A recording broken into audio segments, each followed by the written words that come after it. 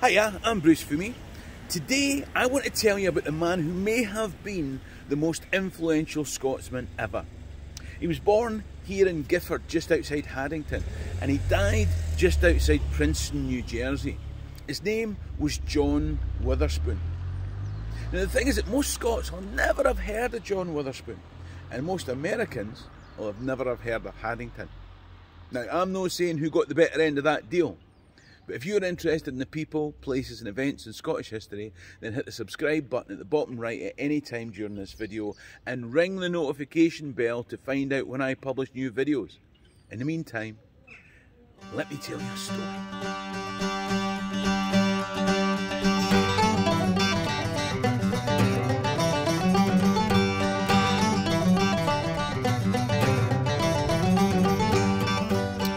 Now, I've brought you to the grave of James Alexander Witherspoon.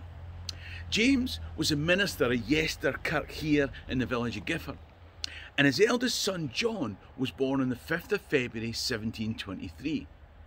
After studying at Edinburgh, John too would go on to be a minister. Now, I'm understating that a bit. At Edinburgh University, he did an MA, then continued on to study divinity. He was awarded an honorary doctorate in divinity from St Andrews, no less. He wrote 3 books on theology. He was a bit of a smarty pants, if the truth be told. Now, just as Bonnie Prince Charlie was landed in the West Highlands, John was taking on his first role as a Presbyterian minister in Ayrshire. Now, I don't know if you know this, but Presbyterian ministers didn't generally tend to support the Jacobite cause. And for John, that came to a head in January 1746 at the Battle of Falkirk. John, along with some others, were captured at the Battle of Falkirk, and they were imprisoned here at Doune Castle. Now, he was a Presbyterian minister, not a soldier. But in those days, people would go to battles and pack sandwiches for a day out. It would be nearly 200 years before a Scotsman would invent the telly. Anyway, in all the excitement, he got caught and he was imprisoned here. Along with some others, he did the sheets tied as a rope thing. He climbed out the window round the back, escaped and went back to Ayrshire to spend the next 12 years marrying, having children, being a Kirk minister and a brainy theologian. Then he received a calling.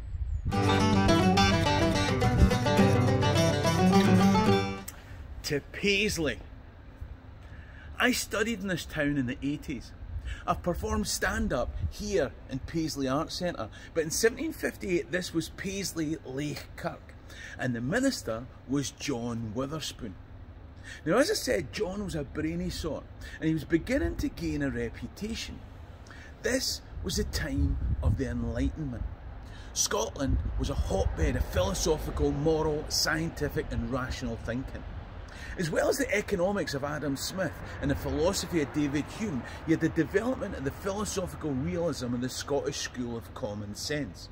Now, the Scottish School of Common Sense was a reaction to Descartes' theory of ideas. But nowadays, Scottish common sense philosophy is something that we instinctively understand. You can't shove your granny off a bus. You can't throw pieces out a 20-storey flat. These things we hold as self-evident, but somebody had to take these ideas to the Americas. Come with me.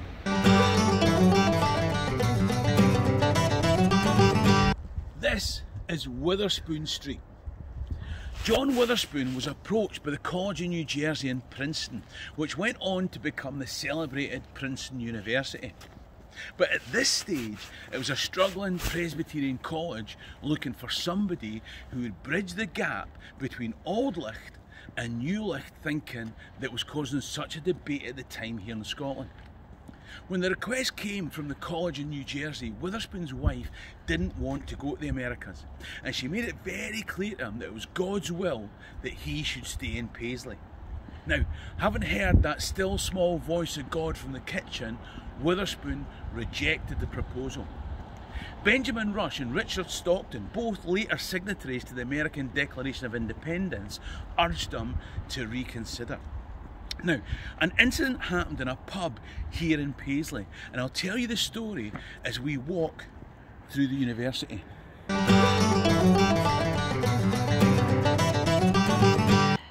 Some young scallywags of the parish held a mock Last Supper in the pub.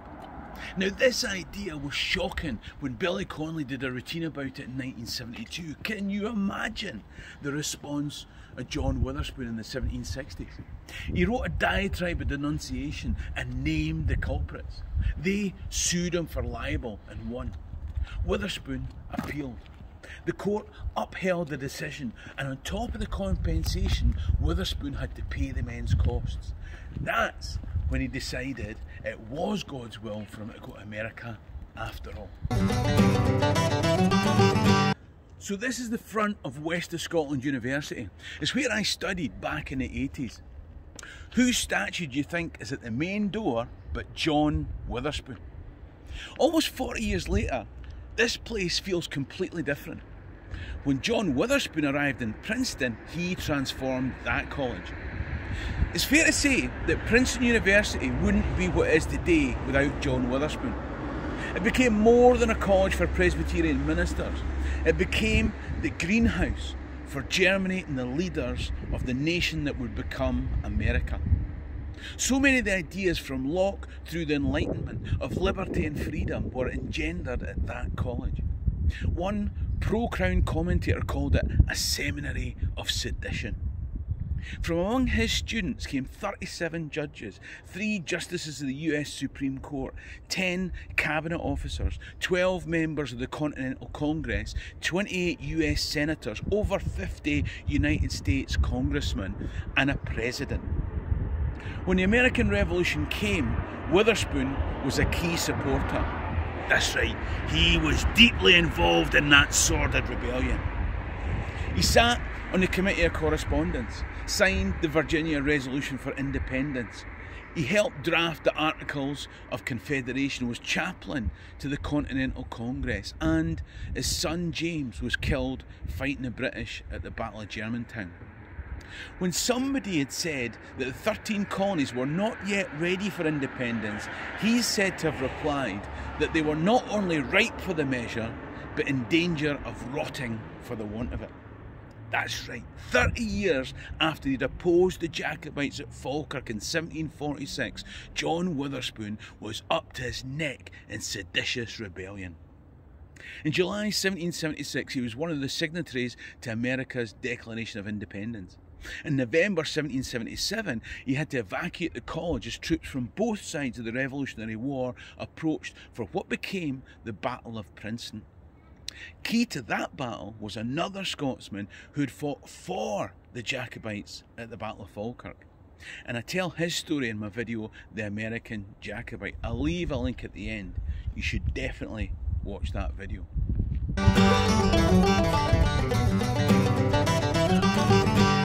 At the start, I said that this may have been the most influential Scotsman ever. When you consider the world as it stands today and the people who he influenced under his tutelage, I think that's a reasonable claim. He was the only church minister to be a signatory to the Declaration of Independence. He was the only college professor to be a signatory to the Declaration of Independence. Now stop. These facts might just have flown by you without you giving them a second thought, but let's think of the time that we're talking about. To be the leader of the Presbyterian Church in the American colonies, to be the leader of the university educating, nurturing the future leaders of this new America, and the only person with those 2 key roles in the life of the colonies who was also a political leader, founding father, signatory to the document establishing the country, which, whatever their politics, and I know they can be pretty mental, right-wing, rampant capitalists, get my gun Martha, we're going to hoe down, I know that, but they have been the dominant power in our lifetimes. Now, I'm not here to be a cheerleader for America, although I know I've got the fingers for it. I'm here to be a cheerleader for Scotland. Now, in the last 4 years, folks this side of the Atlantic have been way more interested in American politics than at any time since the days of John Witherspoon.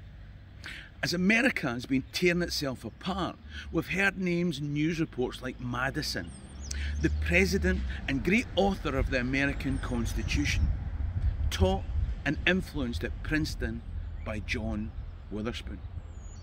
Witherspoon insisted that all students take the classes in moral philosophy.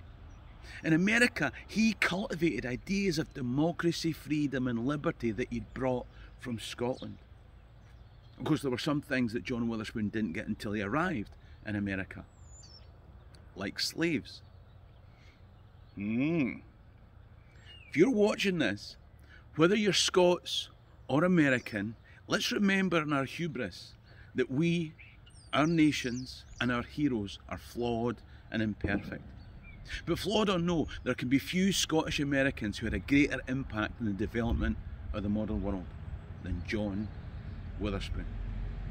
You can buy me a coffee below to help support these videos. Then please go and watch The American Jacobite. You'll find a link here. In the meantime, Hammy and Dawkins can be Lama alive. Cheerio.